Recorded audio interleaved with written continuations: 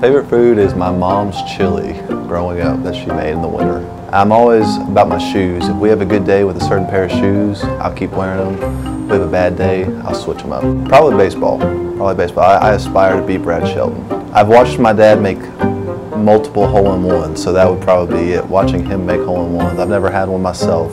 Oh, no doubt. Black Tahoe. Dream car for sure. Black Tahoe all day. I'll get a lot of crap for this.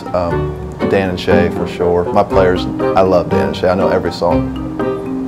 I am an extremely highly talented wing seasoner.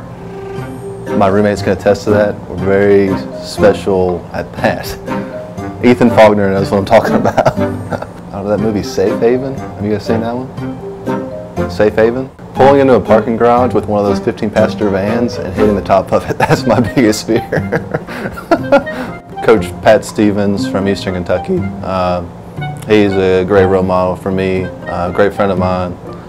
Spent so much time with him, great dude. Probably go with FootJoys. Actually just customized a pair for myself. They should be here in the next couple of days. I'm pretty pumped for them. To be completely honest, I never really watched superhero movies growing up, so I don't think I really have one. Tiger Woods. He's a superhero, right? The Masters for sure. But it's the greatest sporting event ever. I don't care what any soccer player says. The Masters is by far the best. A million. There's so many of those things. 28 with all sports. 12. I'd probably say around 6. I know women's golf contributed to that. You're welcome.